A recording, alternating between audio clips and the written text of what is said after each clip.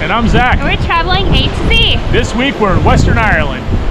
We're currently in West Ireland and we're making our way up north. We're in the countryside outside of Sligo.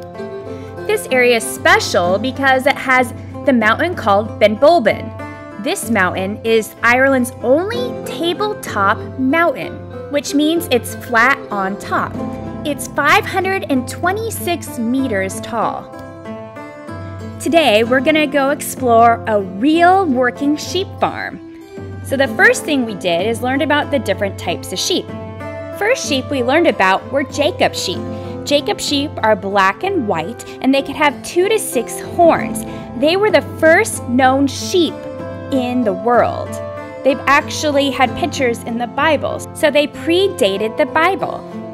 This is Swartz black sheep that came from Holland, and it was originally used as a milking sheep. Now people don't usually consume sheep milk, so it's not used much. This tiny sheep is a soy sheep that was bred from Scotland. They're bred to be small so they could go up the steep cliffs. They're unusual because they can live entirely on seaweed if they need to. The sheep you also don't shear. Their wool falls off approximately once a year, and the birds actually will pick it off and use it for their nests. The most common sheep you see when driving around Ireland is the Scottish mountain black-faced sheep. This is the sheep we're going to see that Mo, the border collie, is going to go and herd. Any lamb can be born with either black wool or white wool. The white wool is extremely strong, but the black wool just falls apart. The saying, one black sheep from the flock, comes from the fact if you take a little piece of black wool and put it in a bag of white wool, the white wool would get destroyed because of the chemicals affecting it from the black. My name is Martin Feeney, and I really hope you all enjoy your little visit with us here this morning. So I'm going to try and show you how we move the sheep around, obviously on a much smaller scale. You can see 2 little sets of gates down the bottom of the field here, one on the right and one on the left. I'm going to attempt to move this group of sheep down through one set of those gates, across the bottom of the field and back up through the other set, just with the sounds you've heard. Okay. The first thing a farmer does when they get a border collie is to try to teach it right from left. They do this at a young age. Mo, the border collie that's working here, is about 2 years of age. Mo responds to its owner and just its owner with specific different sounds. If they have more border collies, they each have different sounds that they respond to so they can bring the sheep to the owners. This is especially important if the sheep are on the mountain, like the tabletop mountain.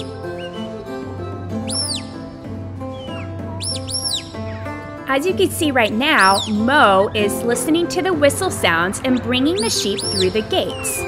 Mo is also really low to the ground, and you can see she never actually barks or nips at the sheep. The sheep respond to Mo just by him looking at them. The sheep always stay in a group and point the opposite way of where the dog is. Sheep's eyes are on the side of their heads so they can see behind them and in front of them. This is why they usually point the opposite direction.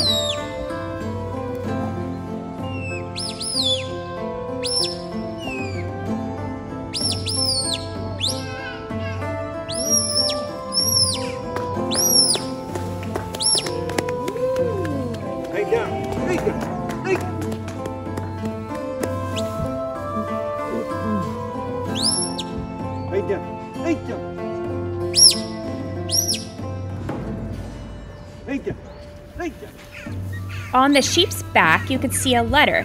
This is spray painted on.